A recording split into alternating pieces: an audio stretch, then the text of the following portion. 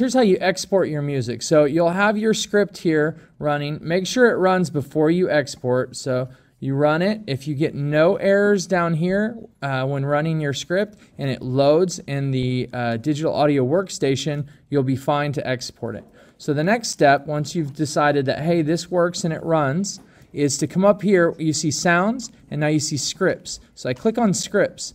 Down here's a list of the scripts. Well, I've got the quick tour tutorial script here. So I'm going to click on the down arrow and click download.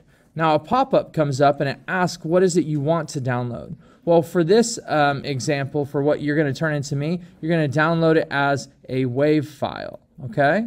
So actually, no, let's do an MP3 because it's going to be less resources. So we're going to click the download for the MP3 and then wait, and then it should download directly to your device. Once you see that download, you know how to upload it. So.